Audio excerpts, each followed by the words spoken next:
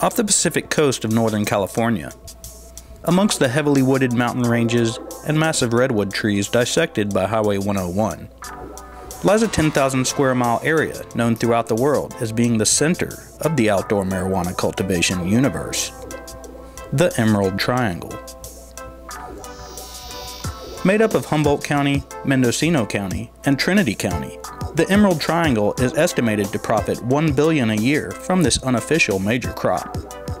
Cannabis farming here is a way of life, and many say everyone in the region is either directly or indirectly reliant on the marijuana business. A business which has been hurting in the last few years due to the popularity of indoor-grown weed. But as things become more legal, and growers have been able to move their crops out of the shade and into full sun, a resurgence in potency and popularity has begun.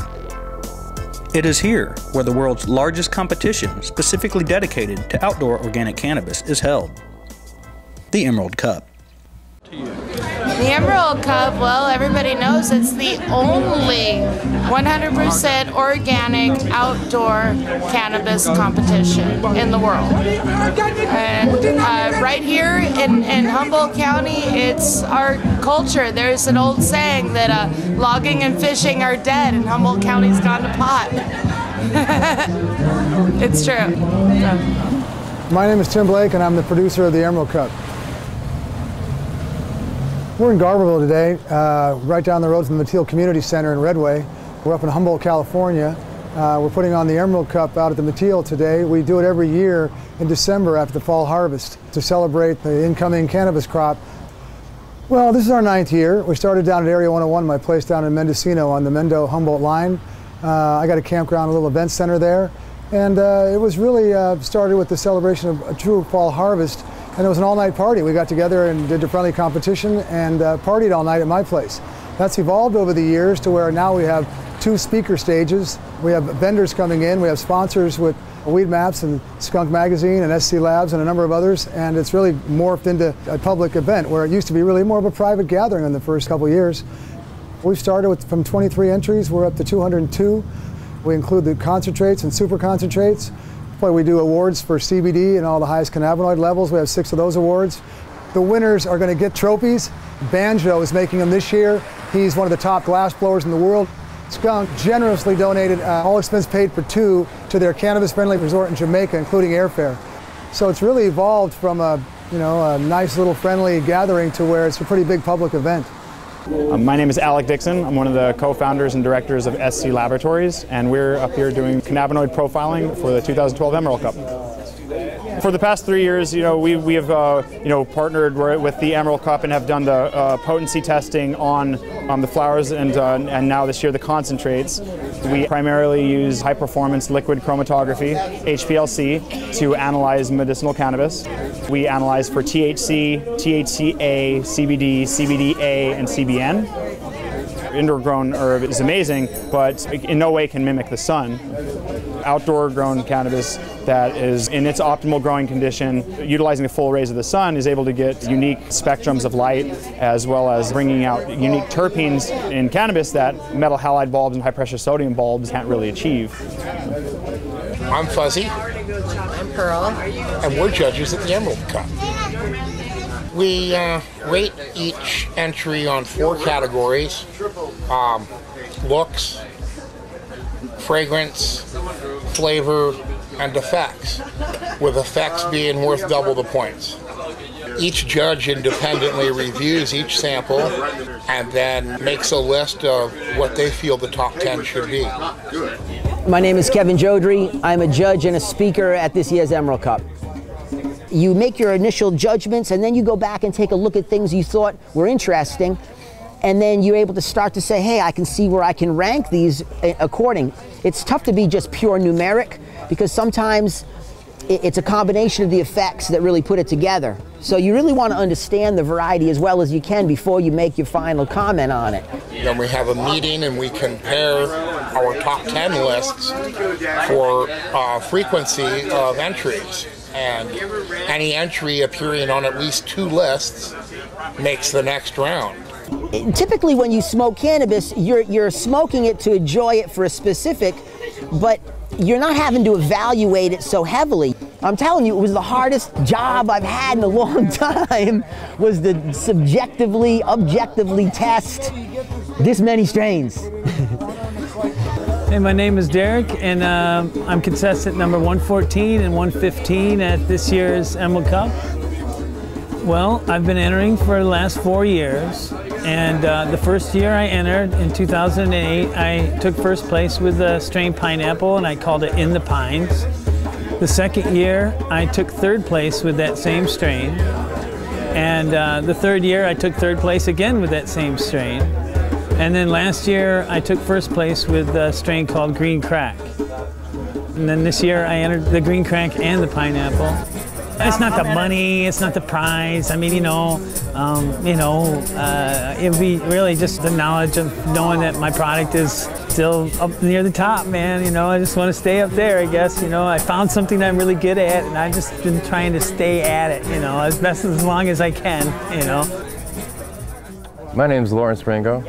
I'm entry number 66 and 67, and I was also a speaker on a panel of seed breeding. I entered the Cup because I wanted to validate what I've been doing. Everyone you know comes by and says you have the best smokes. Well, you put it in there every year and you try to get the best smoke, and you're just like, you never get in the top 10 ever, so it's kind of frustrating. I entered the Blueberry Cheese, which is a strain I made last year, just because it was a really good strain. It tested out really nice. Really good sweet mellow smoke that didn't burn out on the way out. It was really perfect. And then I entered this stuff called OG Cheese Dog, which is OG crossed with the cheese and crossed again with the Chem Dog that I have. Those are my own creations. What do you think makes a winning strain? The taste, the high, the way it smells. The flavonoids and the terpenes, really. That's part of it too, because you smell them when you're breaking it up and you're twisting it, and then you pop a dry toke of it, and you're like, oh man. That's what I think is a really good contender, and that's what we try to shoot for every year. My name's T. Beazle. I'm contestant number 2 in concentrates and contestant number 4 in super concentrates. I'm from Mendocino County, born and raised. I'm actually a 3rd generation cannabis farmer. Well, I've been making hash for, let's say, 10, 11 years now. In 2010, I decided to enter the competition because a few people were saying, you make really good stuff, you should enter. And I decided to enter, and I took 1st and 2nd place. This year, they have it back, plus a super concentrate category. So I decided to enter both of them.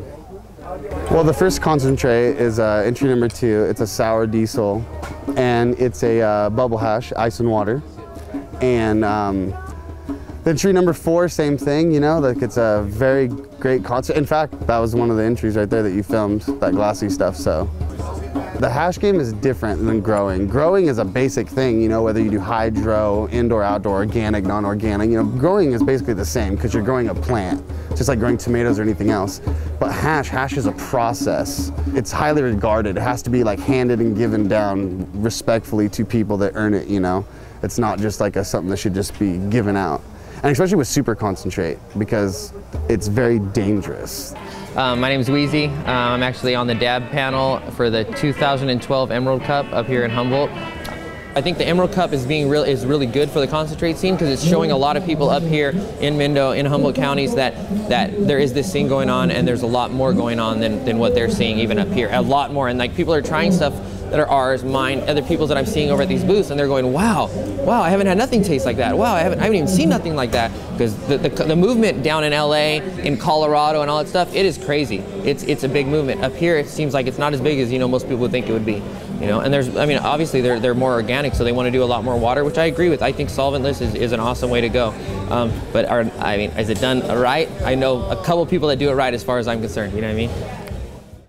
The first place winner in the concentrate contest is number 2. I should have known. Defend the championship, repeat. I tell you what, I'm gonna be here for hours, so if y'all like to smoke hash, come find me. Number 3, this is big. This is big, we're talking top 3. Okay, It had to be. It's number 114 in the Pines. Bring it on, Derek. One more time. Grown from a clone. Epic red hairs, excellent trim. Good fill smoke that's nice and easy. Oh. I've been in the top 3 for the last 5 years. So.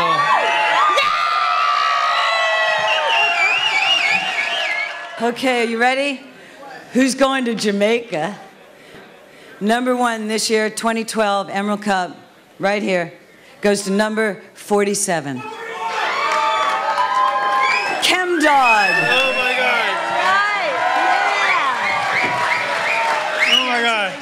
This is a new Chem Dog creation by our new company, Aficionado Seeds. It's a cross of the Chem Dog number 4 and the Star Dog. Dude, I put my heart every day, at least 5 hours into each plant. This is to Laytonville, man. This is not my cup. This is for Laytonville. I can't believe it, man. First place, Emerald Cup. I won with entry number 47. It was a one-of-a-kind Chem Dog cross my new company just came out with. It's called Aficionado Seeds. We're a boutique seed company. It's dedicated to Laytonville. That's where the strains come from. We specialize in Emerald Triangle, Heirloom, and Elite strains. I can't believe it, man. I got first place in the concentrate category. It's actually a repeat, and I'm ecstatic that a panel of judges and my peers have once again decided that I've made the best concentrate in the state of California. I won 3rd place with the pineapple strain they called In the Pines, and I'm just so absolutely.